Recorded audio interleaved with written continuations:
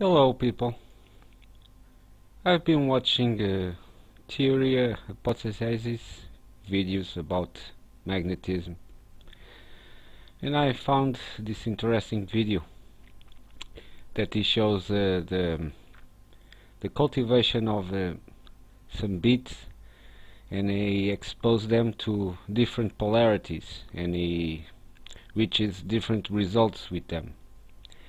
You should watch this video also, it's very interesting, and let's listen to what it says here for a moment. Of uncovering the missing secrets of magnetism, because the entire universe is made out of atoms, you, me, plants, animals, etc., etc., etc.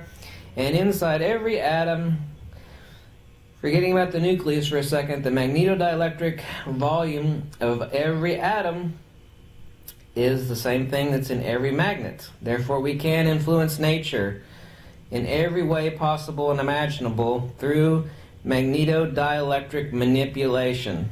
It has nothing to do with the stuff you plug into your light sockets. It does, only that, but it involves everything in nature. It can be affected, biological, chemical, everything.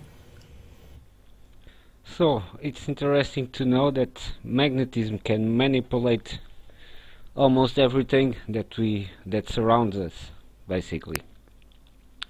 So are they also manipulating us through magnetism?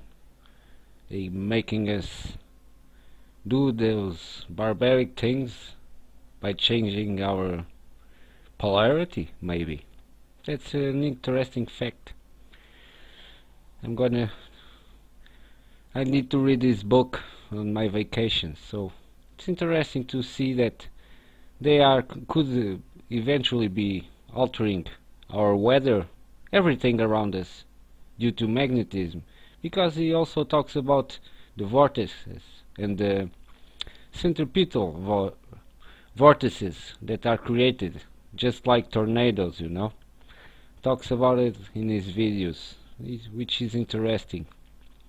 Some interesting point of view, magnetism. We should study it a lot more. So thanks for watching, guys. See you later.